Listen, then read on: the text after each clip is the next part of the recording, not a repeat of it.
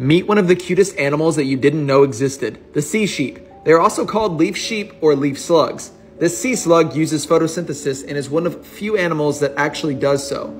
These little guys only reach a maximum size of 1 centimeter, and it has these 2 little black eyes and 2 rhinophores, which look like antennae or, to some, sheep's ears.